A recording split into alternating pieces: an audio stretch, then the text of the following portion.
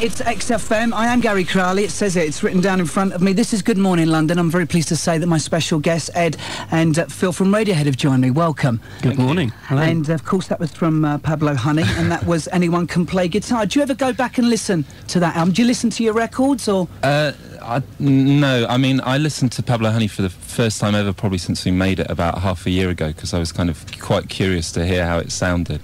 And we've been in a shop or something. You do these dreadful sort of in-store signings. The signings, yeah. And they play it over and over again, so you kind of tend to ignore it. But it sounded all right. It sounds like a young band. I mean, it was 6 years ago that we made it, so... It's a reasonable debut effort. Yeah. Not bad. Not bad. I mean, what were you, what was sort of like, what frame of mind were you in when you were recording that album as well? Was it an enjoyable album to make? Well, it was a lot shorter, actually, than the Benz and OK Computer to make, so I suppose it was enjoyable in that way. So what was the time difference then, Phil? I mean... Well, it took three weeks to make Pablo Honey, and it took 8 months to make the Benz, and then over a year to make OK Computer. That's so, we're kind of stretching it out as we go along. Yeah, so how long's the next one going to take then? 3 years. Yeah. So a new year has arrived. It's 1998. Ed, you were just talking about being in Spain over the Christmas New Year period. Tell us about that. I just went out there for New Year. I've got a friend who lives out there, and I thought it'd be nice to have a bit of change of scenery, because I hate Christmas and New Year. I'm one of these people, so, people either love it or hate it. I hate it. I find it a really depressing time. All that sort of families have got to get on and stuff like that. So it's like, get out the country. Exactly, and it was great. It was really good. The Spanish have an amazing capacity to party, so I'm kind of a bit weary now about 6 days of serious drinking wine and everything. But they're out every night, and the thing is, Madrid, people are out till they don't go out till 11:30 at night, and then they're out till about 7 or 8 in the morning. So I'm all You're right. not looking too bad on it, then. You're not looking if it's been, 6 days of drinking. What about you, Phil? Whereabouts were you over Christmas, New Year's Eve? Well, unlike Ed, I actually embraced that Christmas spirit in its entirety. So I actually just had quite a quiet one with family and friends. Right.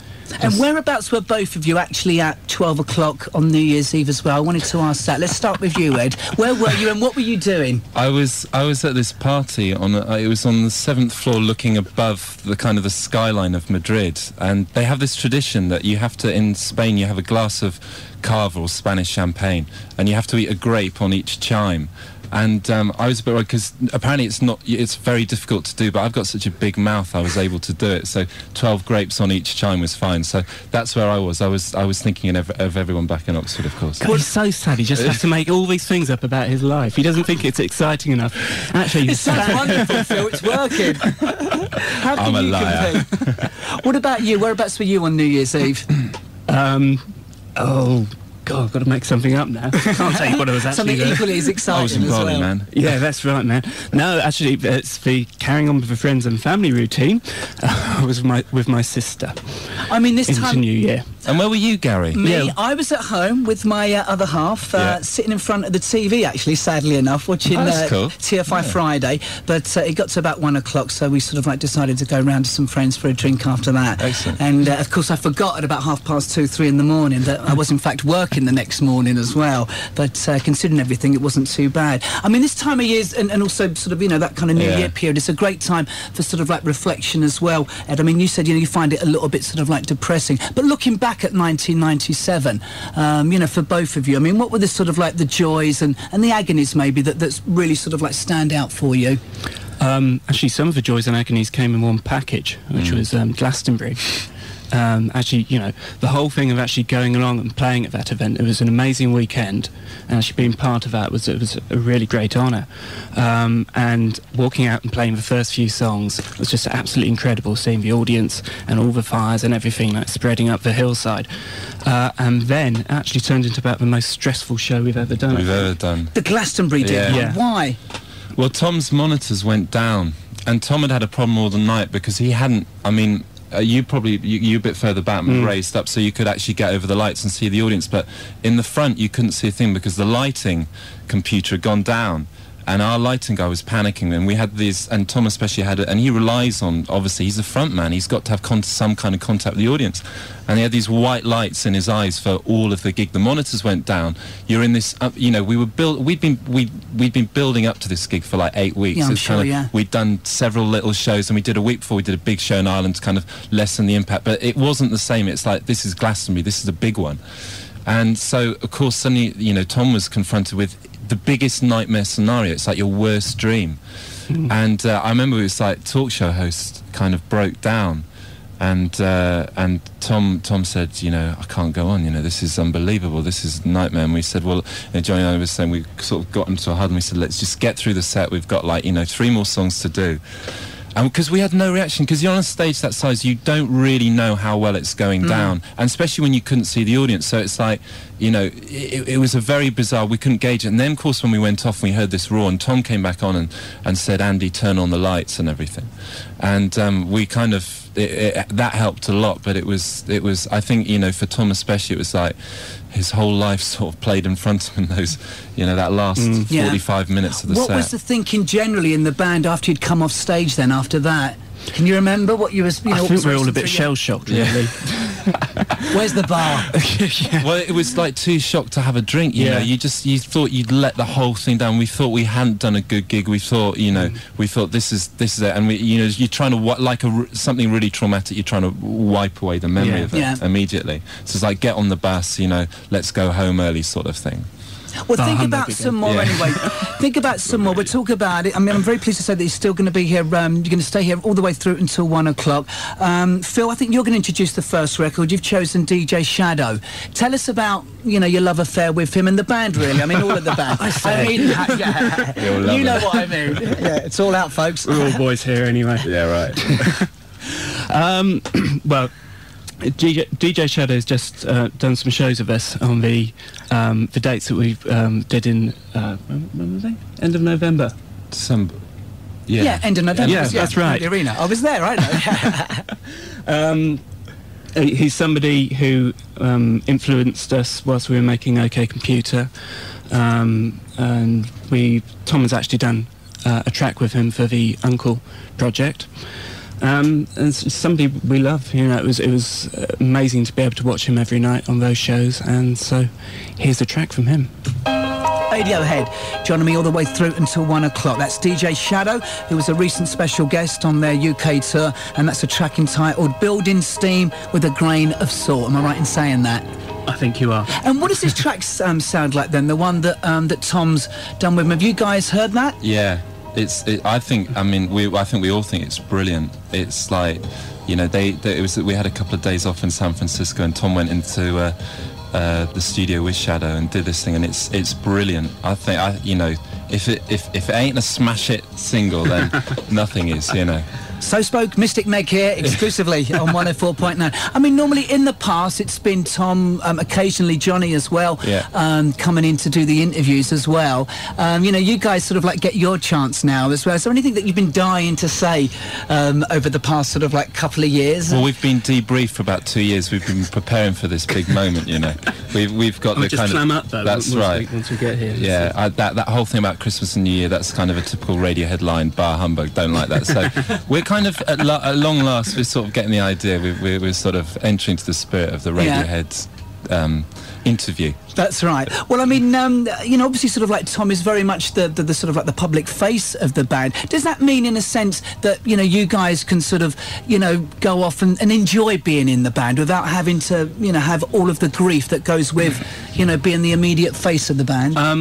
I think, I mean, you're right. I mean, Tom is the most recognisable face of Radiohead. But, you know, when you look at over this past year, when we've been going around touring, I mean, the actual, all the promotion duties, you know, like doing the interviews being shared between the rest of us, really. Yeah. You know, Tom has done interviews where he's felt that he can actually give something of himself in those interviews, so somewhere where he feels he can do something significant. And, you know, I mean, he's in this situation where a lot of people pay a lot of credence to what he says, and so, you know, he doesn't really like to repeat himself, so he doesn't like to come back and actually say anything until he's got something new to say. Yeah. but you know, we don't mind being parrots, do we? No, but the thing is, you also have a responsibility. You know, we've been a band for like 12 years. We're all at school, so part of the thing is, you know, when someone says, look, and you know, Tom said at the beginning of when the album, I really don't want to do that many interviews. You know, I don't enjoy them, and part of the thing is like, you know, if someone says that, you know, you shoulder the responsibility or whatever, and that's part of, you know, being in a band. We are a band. It's not like Tom's a solo artist. We're a band. We've been together for 12, 13 years now. So, you know, we're cool with all the sort of, you know, if he doesn't want to do that's fine. And he's the lead singer. You know, they have all the weight of everything else. So, you know, he's got enough on his plate as it is. Well, seeing as though he's not here, can we talk about his annoying habits? Let's dish the dirt. Tom, actually, I shared a room with Tom for 3 years. Yeah. And I have to say, he was a perfectly civilised person to share a room with. Yeah. What kind of person in the morning when he wakes up? How would you describe him, Phil? What's he like at 8 o'clock in the morning when he's got to get up to do interviews? Paint a picture for us. Fluffy. Really? Fluffy. That's a surreal picture, but I'm going to live with that one. We asked people to fax in earlier on this morning some questions for you guys. Have you got one? No. We've got a fistful here. So I'd like to ask you first of all, from John in Molesley, where do you get your ideas from for your videos, and which is your favourite radio video to date as well? Ed, let's start with you. The ideas for the video always come from the video directors themselves. What we do is we script out, and video directors actually write in scripts and do a plot, and we mainly go on what the idea is and what their track record is as well, see what they've got a show reel or whatever, so we know that they're capable of actually executing what they've planned to do. And my favourite video would have to be It's Our New One, seeing as we've got the guy who made it in the room doing a documentary. Grant has just done a fantastic video for No Surprises, and it's just Tom, and it's very, very eerie, and it's brilliant. I saw it for the first time, Grant, about 2 weeks ago. Yeah, it's great. It's really Tell us about Grant, because he's standing here with a camera. Now, am I right in saying that you're actually in the process of making a documentary at the moment? That's right. To what extent and why? Well, Grant's been shadowing us since we started doing all the promotion for the album back in Barcelona, and we thought it'd be interesting just to have somebody with us throughout the whole course of OK Computer and doing all the touring and everything, just to see how everything developed, to catch our witty moments, catch our not so friendly moments, and all of that.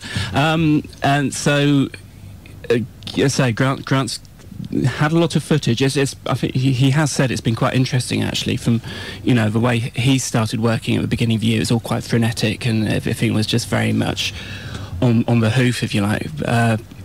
And it's developed into this situation where we know our way around this album now, and how to what we want to say about it, and so everything's become much more settled now. Yeah. So. Grant, could I ask you to come close to the microphone? I mean, how do you see this video then? Is this something that people are going to be able to buy a long form thing, or is it going to be something that's going to be shown at the cinema?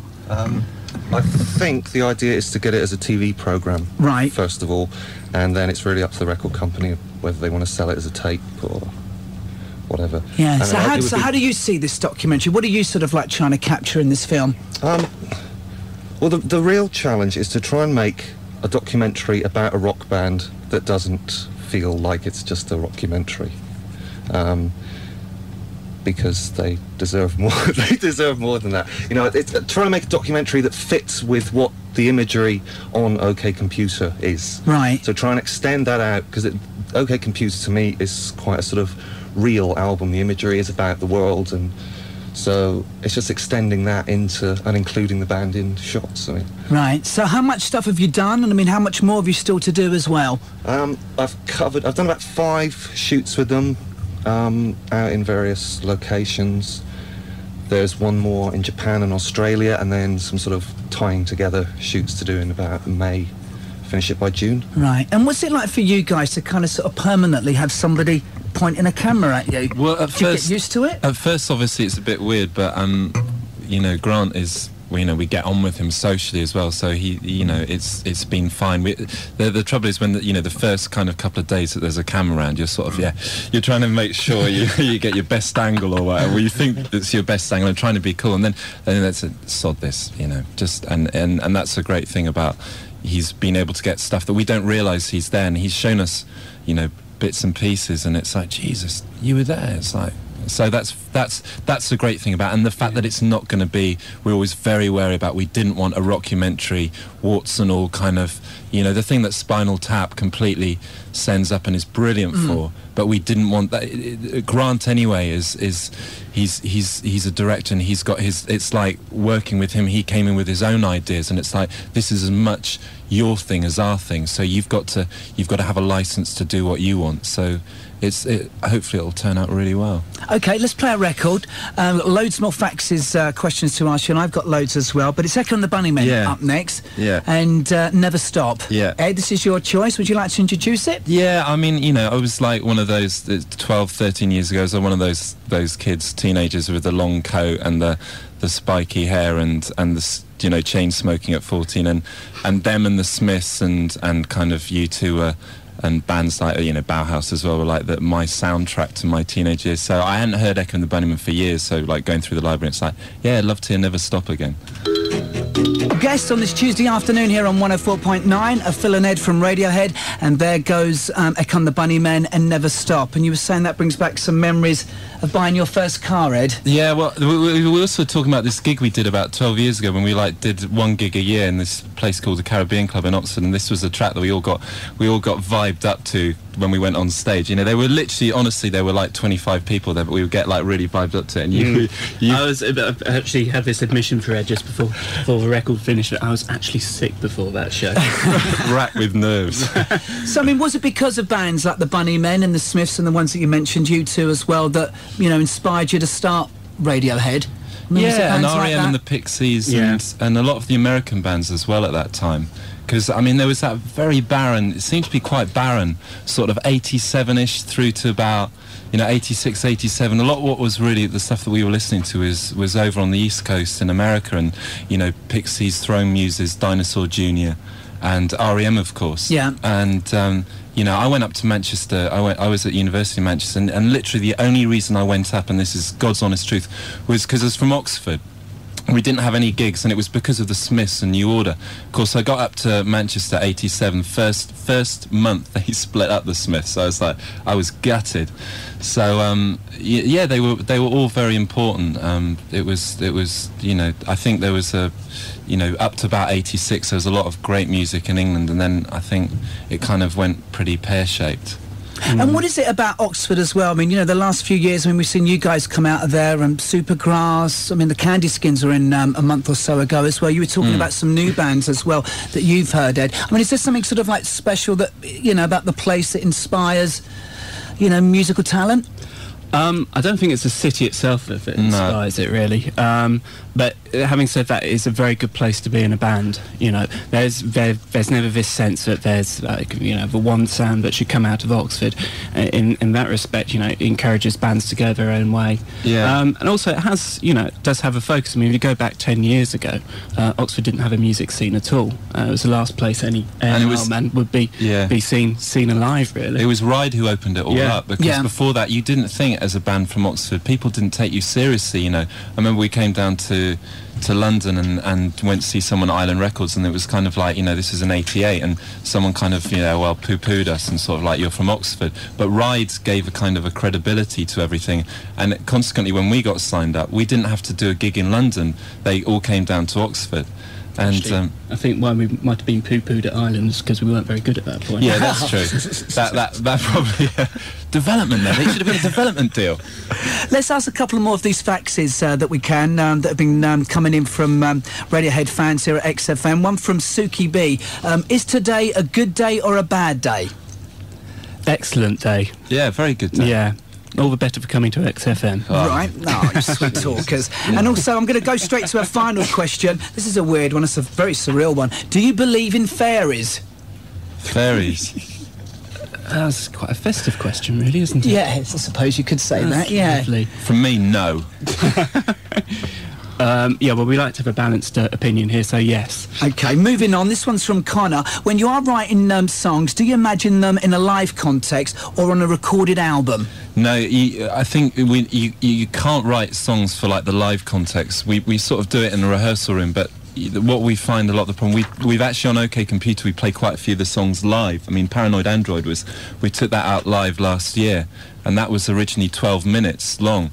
And you realise that when you get back into the studio and you actually play it live and consign it to tape, you think it sounds good, but it's actually a crock of whatever, you know. So you kind of have a starting point, but you with us, we never really sort of know where we're going. We have a few sort of pointers, but you can't ever imagine what it's going to be like live. Because, I mean, it was difficult when we came to rehearsing to go out live for OK Computer. We spent 3 weeks playing in the songs, because a lot of them we actually hadn't they've become a lot more complicated, and it was just getting into playing these songs which we'd never played live. I mean, playing live is a large part of what you do in Radiohead. What kind of things do you miss when you are out on the road?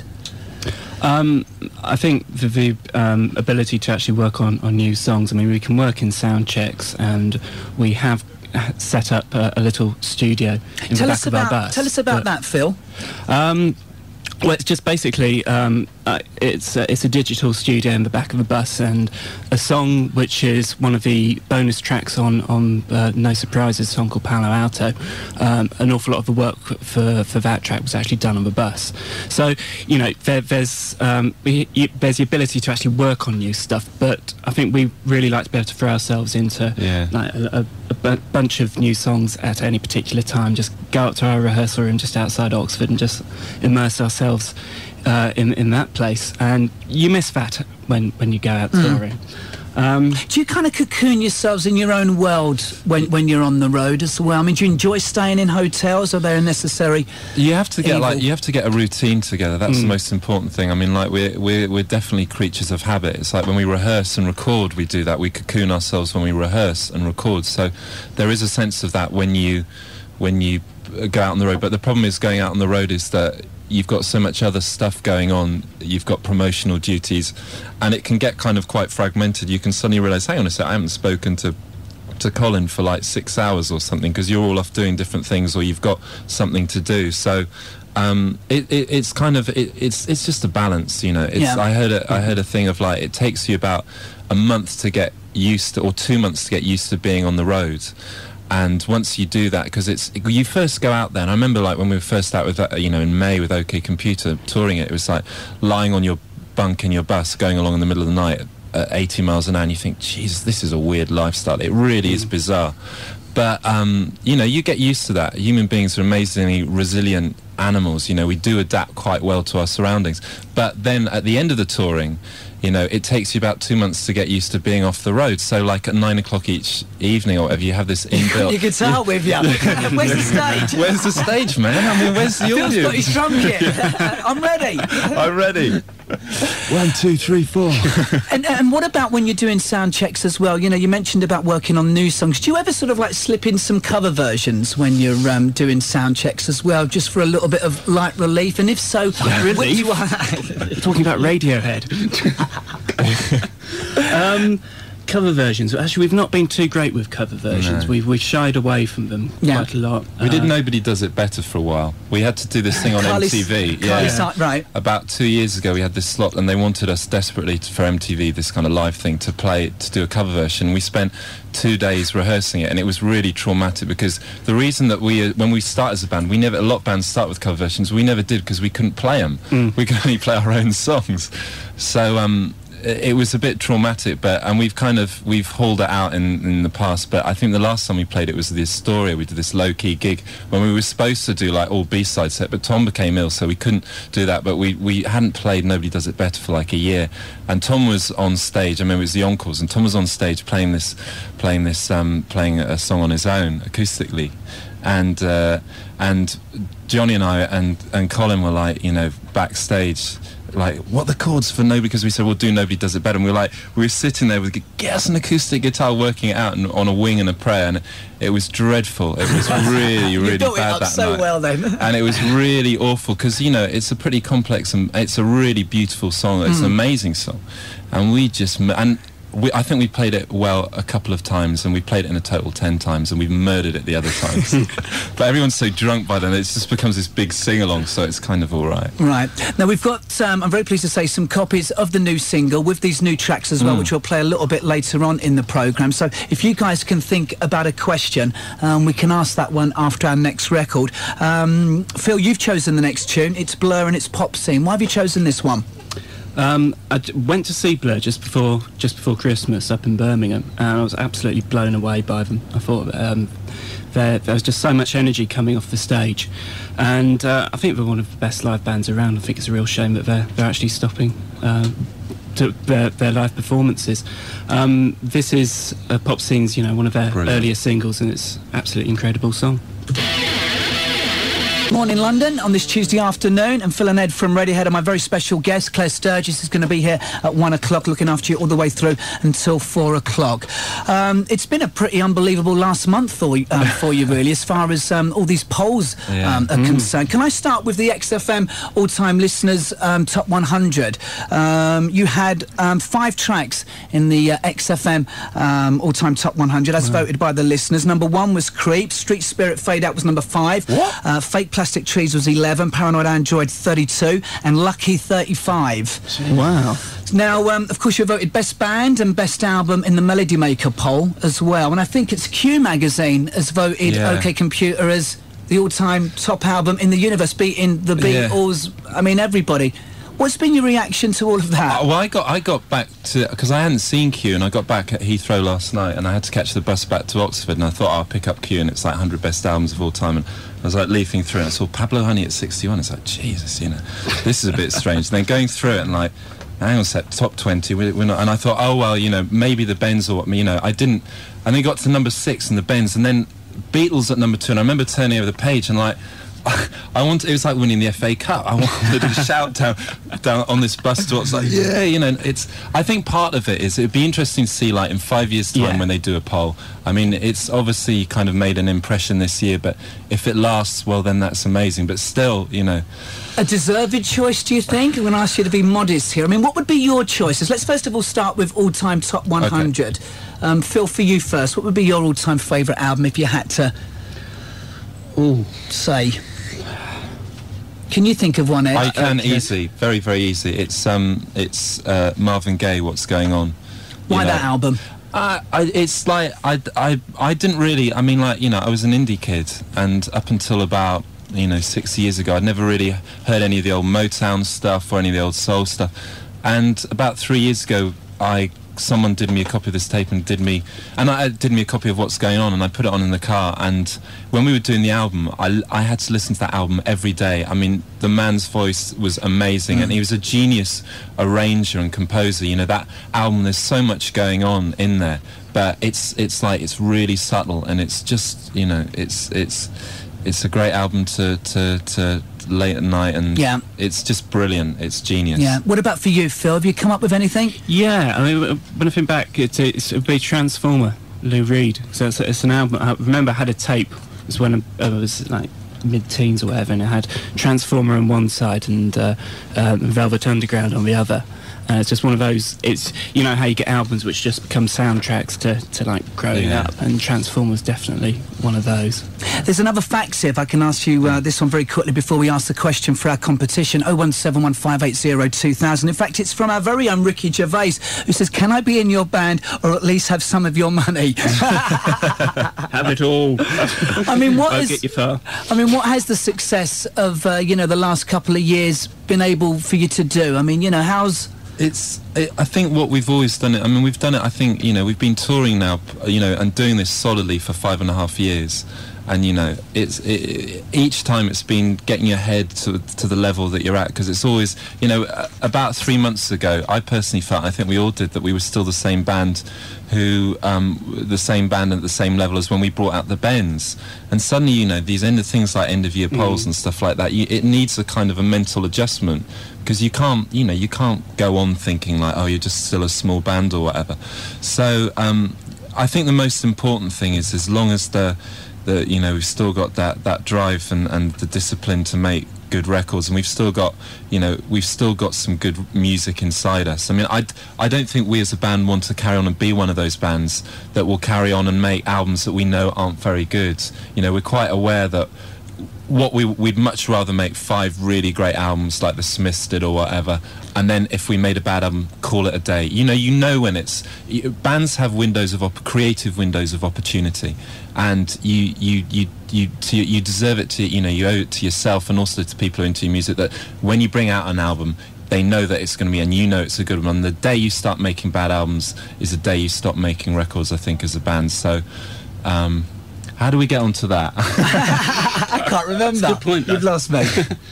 Okay, let's ask the question. There you go. Always a safety net. We've got 4 copies of the new single. This is 4 copies of CD1 and CD2. CD1 featuring the 2 bonus tracks, Palo Alto, and also How I Made My Millions, 2 new songs as well. Have you got a question that we can ask? Yeah, yes, we have. On the recent UK tour that we did, what song did we open the sets with? 0171 580 2000. We'll give it to the 25th, the 50th, the 75th and the 100th caller. There's a bit of work from my producer.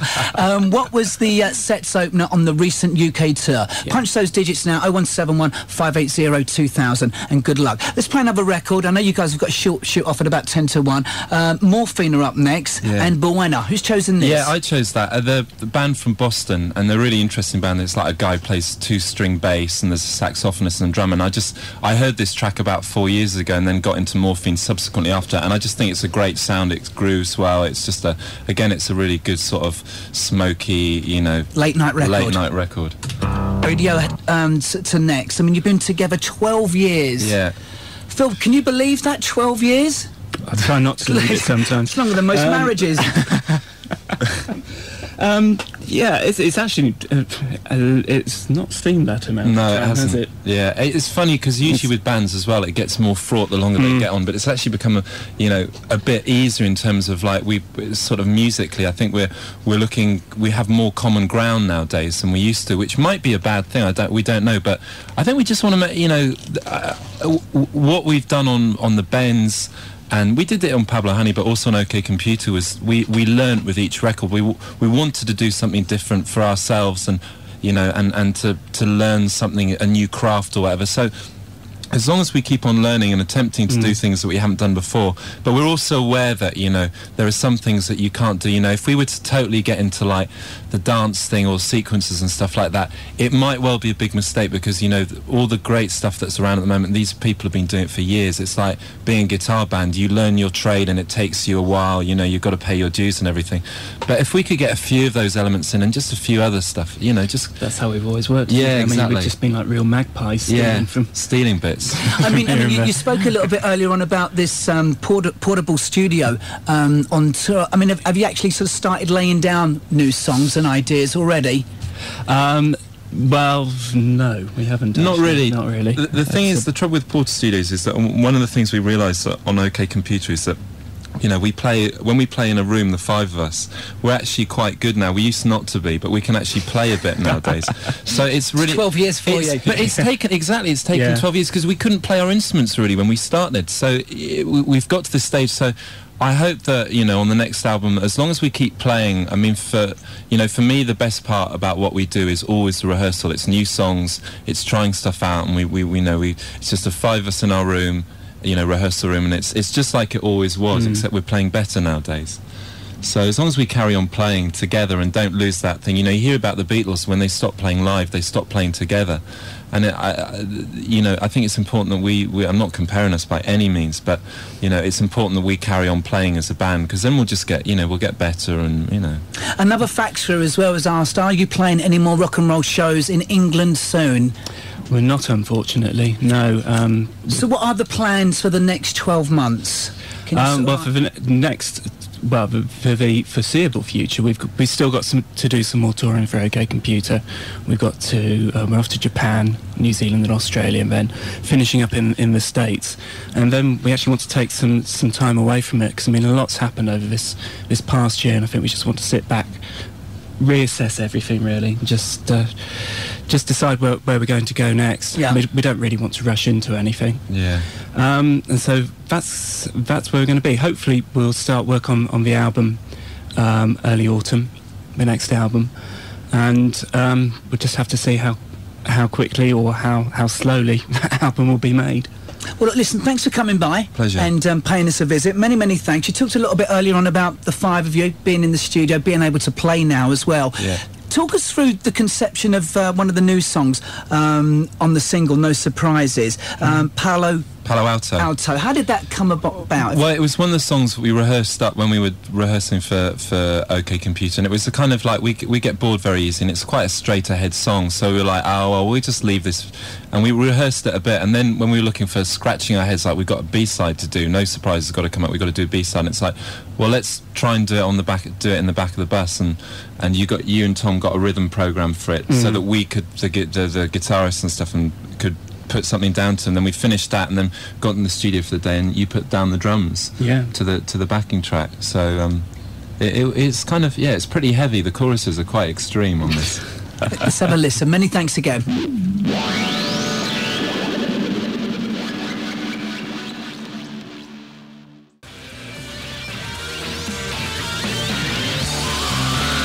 It's XFM 104.9. And this morning's edition of Good Morning London is about to draw to a close. That's Radiohead, and from the new single, No Surprises, one of the new tracks, Palo Alto. Hope you're enjoying the music. Claire Sturgis is going to be up very, very shortly. Oh, Jim, what's your microphone doing? Tell him to calm down. Anyway, enjoy.